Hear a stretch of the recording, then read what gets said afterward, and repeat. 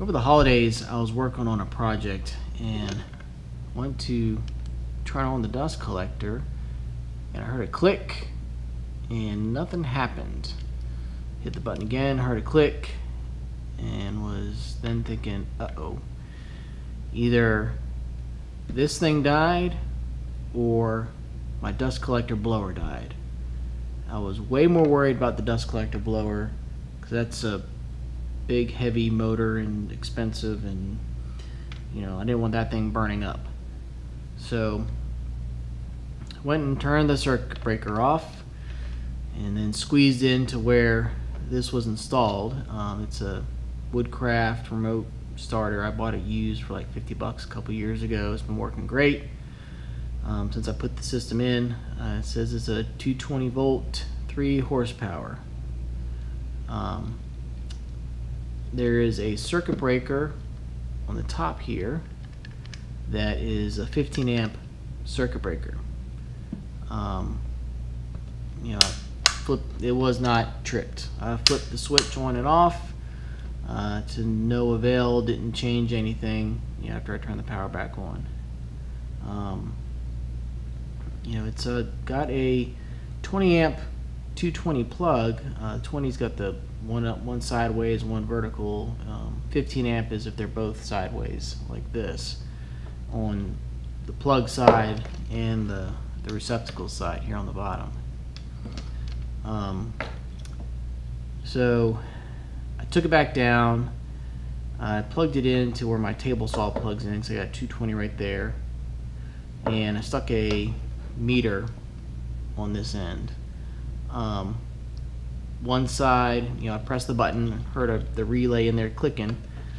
One side would stay on and one side would stay off. So obviously something in the relay got burned up. I opened it up. I really couldn't see any physical damage, like the smoke got let out or anything like that, but it is not working. I went to Peachtree Woodworking Supply. I live in the Atlanta area, and bought another one of these. Like I said, this one's Woodcraft, but the one from Peachtree looks exactly the same. Housing, just this right here is different. It's a 220 volt 3 horsepower. Brought it home, installed it, plugged it in, hit the button, and I heard the blower start to turn over, and then I heard a click. The circuit breaker tripped on it. Reset the circuit breaker, hit the button, started, trip, did it again. I tried it 2 more times. Maybe I didn't, I need to break it in, which was kind of stupid thinking. So I took it off the wall and I went ahead and plugged the blower straight into the plug, and I've been operating it with a circuit breaker over in the panel, but every time I flip it, you can kind of hear that electrical hum sound when you start up something that is pulling a lot of amperage. And I guess I don't know if that's really good for the circuit breaker to be tripping on and off to operate that motor control. So I took the one I bought from Peachtree Woodworking back, just told them it wasn't working, even though it says 223 horsepower, and left it at that. Went online, did some research, and saw a guy that had a pretty elegant solution, and I'm going to show you, I guess, my version of it. By the way, my distance from my panel to my dust collector is about 40 feet of wire. It's 12 gauge on a 20 amp circuit breaker, and it's been handling fine. I think either this circuit breaker had a little more tolerance than the new one I bought. I didn't want to try another one. It's just a pain in the butt getting into the tiny space where this sits, and I figured I could probably build one for the same price, maybe a little bit less, or if anything it'll be a little more reliable with parts that can be interchanged in the event something does break. So let me open what's in here and show you what we're going to do. First thing is this. This is a contactor. I got it off Amazon. It was $10. It's a Packard C230B. What makes this one unique is the coil on the bottom to operate the contacts operates off 120 volts AC. Typically, you see these in the HVAC industry, and they're a lower voltage AC, like 24 or something like that. But this one will do 120 across these terminals to operate the coil. And obviously, when the coil operates, there's a spring holding it up. When the coil activates, it comes down. It makes contact to allow power to go terminal to terminal across there. So we can do 120 volts here, 120 volts there to go to our 240. So this was $10 on Amazon. To operate the coil, we're going to use this outdoor lighting switch. I got this at Lowe's for about $10. And it's just a basic on and off. And it's got two plugs on the bottom. One plug that'll get plugged into the wall. What I plan to do is have this mounted externally of this box where this will be installed, so I can run the 110 volts into the box and then have another 110 here for like a light or something. I think just as an indicator that the system is running. So as I said, this will be mounted outside this box here. The other parts I picked up are a male and female 240 plug. These are because I am moving this a little further away from where the old one was mounted, and just because it's in a tight space now. So I'm going to plug this into the wall, extend it over to this box, and then when the contact's made, it's going to leave this box, and then this will plug in to the motor for the dust collector. So this will get mounted in the box in some sort of vertical fashion in here. I haven't figured that out yet. And then I got a little terminal block here, and what this is just a piece of metal with some screw terminals that you can break out. So the plan with this is for the 240 coming in and out and the 110 coming in, I'm going to terminate all those onto this block and then have on one side, so it'll say come in on this far left, terminate here, and then inside the box will be on this right hand side. These will go to all the different terminals in the box, because basically, so this will be wire coming in from the outside, a 12 gauge wire or something like that. It's flexible, and it'll plug into this side, and it just transfers from this side to this side, keeps on going. So of all these things, I think I got the receipt here. This was $10. This was $10.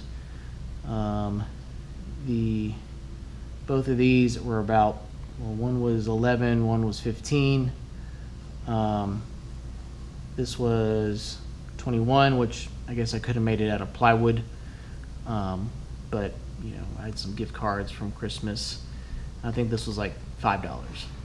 So we're probably near the range of buying one of those pre-made dust collector boxes, but I think this is going to be a more solid system and last a lot longer, and can take a little bit more of that surge on the front end.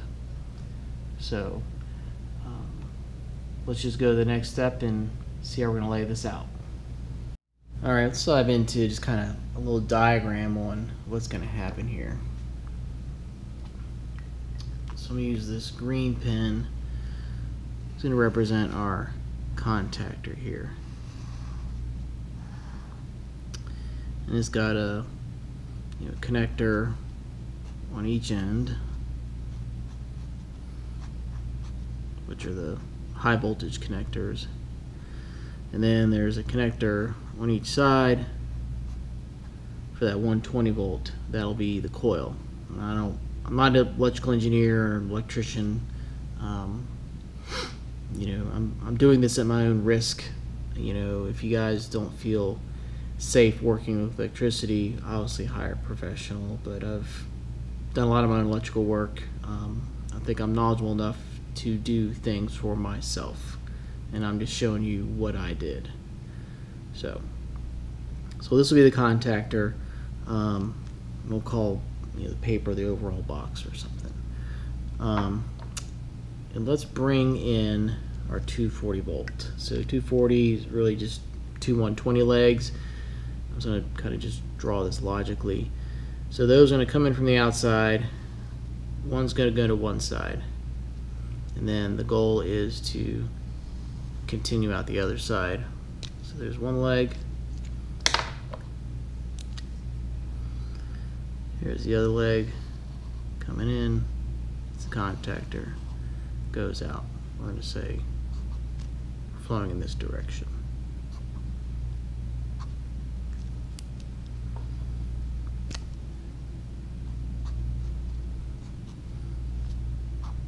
So this side is always hot. This will be, we'll call this plug side from the wall. I'll call this dust collector.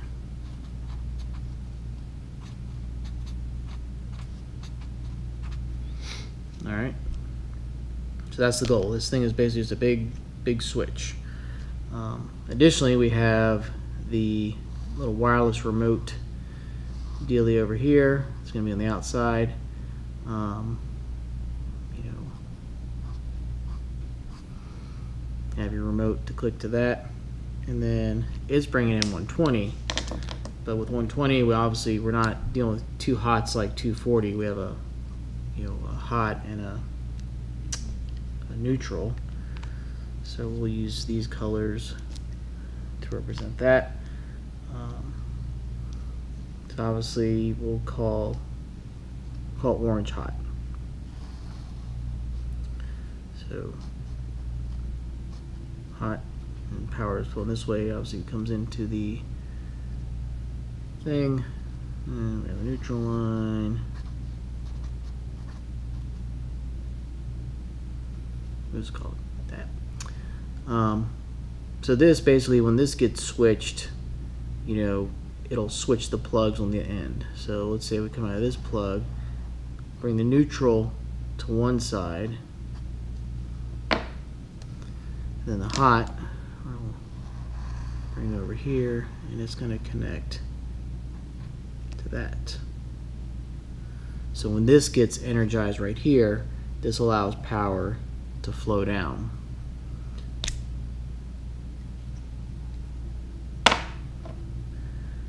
So that's pretty much the gist of it from a logical perspective. Alright, so I got everything assembled in here. What you can see back here is the little remote. I got the remote control here. It's got plugged into power, and it comes down here into the box, and you'll see it come over here. It's got a brown is hot and the blue is neutral. So we go to hot to one side of the solenoid and neutral to this side. And basically I can use the remote here, click on, click off. So that works.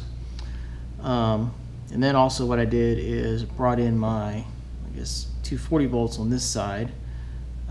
Source is coming in on this side and then exiting on this side and going back out. And you can see where I have everything attached down here. With it being 240, I wrapped the white wires with a black piece of tape, so if whoever opened this up, they could tell that both of these are going to be hot. I've got my ends put on. I got the 20 amp 240 volt, so it's got the one sideways, one vertical, and basically the solenoid or the contactor's off right now, and I have my multimeter set up here to do ohms and be audible, you know, if I have continuity. So basically what I can do is, I think I have the horizontal one here for the white. So that's that one. Now it's not coming to this side because it's not turned on. So this is the input side, this is the output side. And then the black is then this vertical. You can see that here. Then nothing on this side. One thing you can see is down here, I did just loop the ground through from one to the other. So if I go on ground here, stick it in there, get a good contact, ground goes through. So now if I come on this side, this one should be the black or white. Yeah, white. And then this guy will be the black. So now to test it, all I did basically was turned it on, and these two should line up. So now if I click go in here, that's going through, nothing there, nothing there. Obviously there's no power through this because this is the input and the output, so only power is on these two lines right now. And I can test this side, no continuity. So I can come down here, here's the output on that. So if I leave that on there and I turn it off, it goes off, on, off. So I think we are ready to mount this up. So the next step will be putting the top one here, and then going and running these lines and plugging the controller here into a power source. So let's go do that next. Alright, well, we got everything hooked up. Got the box mounted up here on the wall, and the power for the coil, I haven't run a power outlet right here yet. That's going to be for the bandsaw in this, so I just kind of ran it temporarily over here to my networking area at the shop. And I don't know if you can see the two cords coming out of the top are heading back there to the plug for the dust collector and the actual power connector that goes to the outside where the dust collector is. Everything's turned on. I'm just going to give it a shot and see what happens.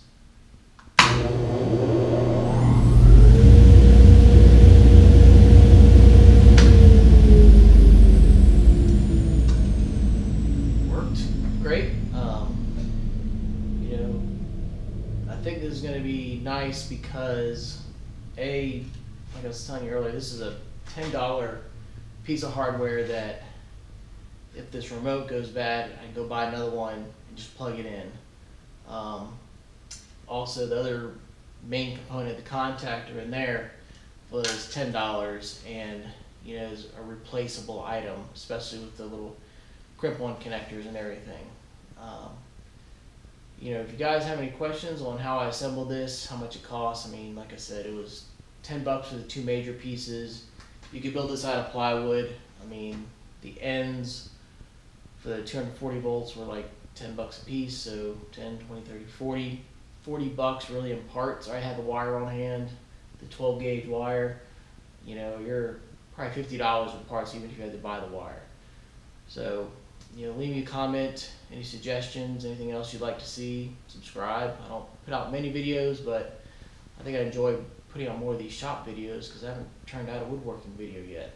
Maybe one day. But thanks for watching, and we'll talk to you later.